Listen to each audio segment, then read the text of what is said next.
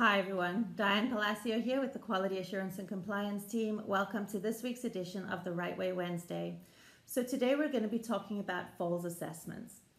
Generally, falls assessments fall into two buckets, if you will. The first being identifying patients that are at risk for falls, and the second being patients that have unfortunately already sustained a fall, and what do we need to assess in order to help prevent future falls for this resident, as well as, of course, take care of any injuries that they sustained when they had a fall. So before we get started, I just wanted to go through some statistics. According to the CDC, 1 in 3 adults aged 65 and older fall each year. Falls among older adults are the leading cause of injury and death and the most common cause of non-fatal injuries and hospital admissions for trauma. Over 95% of hip fractures are caused by falls. People aged 75 years and older who fall are 4 to 5 times more likely than those aged 65 to 74 to be admitted to long-term care facilities for a year or longer. The rates of fall-related fractures among older women are more than twice those for men. So it's pretty clear that extensive research has been done related to falls in the elderly population. There is so much information available in the literature about falls and falls prevention.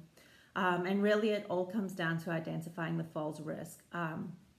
Even the state surveyors, when they come to our facilities, that's one of the tag items that they're looking at is falls and how have falls been addressed and what programs or strategies are being implemented to prevent falls going forward. So it is a pretty important topic for healthcare in general, healthcare facilities, particularly for the elderly. So at HealthPro Heritage, we developed the Defying Gravity program, which is an excellent clinical resource. I strongly encourage everyone who hasn't or isn't familiar with it to take a look in the clinical strategies box folder for Defying Gravity. It's an endless resource of information about falls, falls assessments, falls training, various programs to help prevent falls, so on and so forth. So by all means, become familiar with that. It is a great resource. And it's intended to focus on early identification of those that are at risk for falls in order to promote a more comprehensive and holistic interdisciplinary approach to preventing falls going forward. So it's more comprehensive than the typical falls and balance programs that we see in a lot of SNFs, in that it specifically targets interdepartmental communication. It specifically looks at follow-up strategies for patients that had falls, or even those that have been on a falls prevention program, routine follow-up to ensure that the program is still effective, or if it needs tweaking, that kind of thing. So also focuses a lot on education about falls and falls prevention, and of course implements wellness programming to help the continuity of falls prevention in facilities. So it is very comprehensive in that manner. So the key to preventing falls, of course, is identifying those that are at risk for falls. So what kind of risk factors are we looking for? Well, generally there's two categories. There's the intrinsic risk factors, which of course relate to the patient themselves. So things like muscle weakness, joint stiffness, pain, dizziness, those type of factors that would contribute to falls in a patient. The extrinsic factors, however, are the greater environment in which the resident resides. So that can be environmental factors, the types of floors, the schedule where floors are cleaned may not be a great schedule, and wet floors could contribute to falls if they're being cleaned at 9 in the morning when everybody's trying to get to breakfast.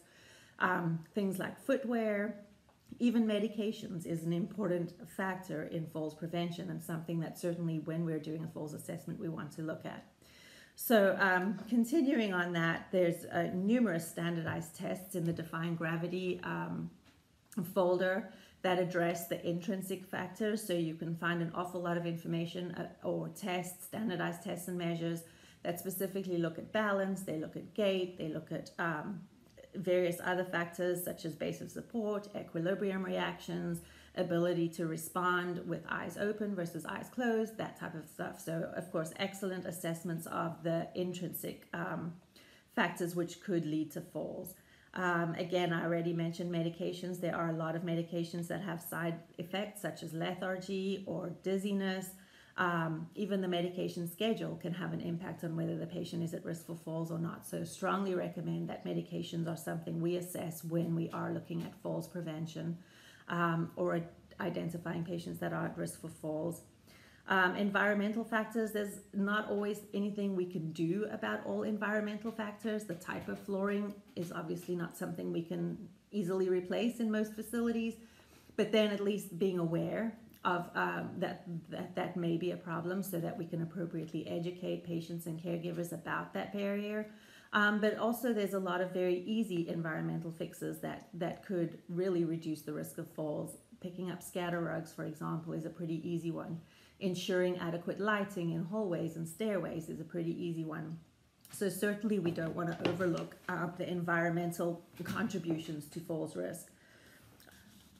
The assessment of patients is somewhat similar regardless of whether they've had a fall or whether we're looking at them in terms of their risk for falls. We're still going to look at the extrinsic factors and the intrinsic factors. Obviously, if somebody has already had a fall, our focus is going to be on helping them to recover from that fall and any injuries that they sustained during that fall. But of course, the long-term plan, once those injuries are resolved, is of course to look at all contributing factors. So part of our discharge planning, part of our goals and our plan of care should always be falls prevention, particularly for patients that have had falls in the past, because it is also well documented that patients that have had previous falls are at a greater risk for subsequent falls. So certainly we want to make sure that we have all possible strategies to prevent falls in place. Again, that means looking at medications, flooring, lighting, footwear, their schedules. If a patient has had a fall, we need to look very carefully at what were they doing when they had that fall. What was the lighting like? What location did they have the fall in? Was there any factors that contributed to it? Was anybody present? Did anybody witness it? I mean, we need to do a really thorough assessment of a fall when it happens to really understand the circumstances under which that fall happened. While certainly muscle weakness, joint pain, and that type of thing contributes to falls, very often there are also the extrinsic factors that just help to exacerbate that risk and create the circumstances for a fall. So important that we do not overlook those external factors.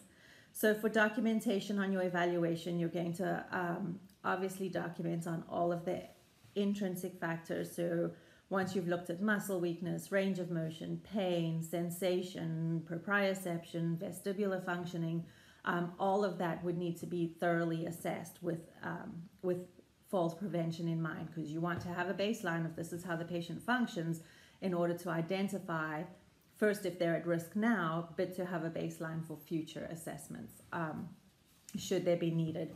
Also, of course, this is the foundation for our plan of care and for our goals. We want to address exactly what factors put that particular individual at risk for falls. And again, in our documentation, prior level of function, you want to definitely expand upon that, what the patient's doing, their level of activity within the environment, within the community, what activities they participate in, how they get there, their quality of gait, the assistive devices they use. All of that, again, is helpful not just to establish a baseline, but to have insight into the patient's lifestyle and roles and activities that, again, could put them at risk for falls. So documenting all of this, of course, there are narrative boxes in Optima as well, and in HealthMax where we can document some of the environmental challenges. So certainly those extrinsic factors cannot be overlooked when we do assess falls. So hopefully this has been some helpful information for dealing with falls assessments and kind of identifying the various risk factors that need to be assessed and documented, of course, when we are assessing falls. So I appreciate you joining us today. I hope this has been helpful. I would refer you again to the Defying Gravity program. It really is a great resource. And with that, have a great day. Thank you.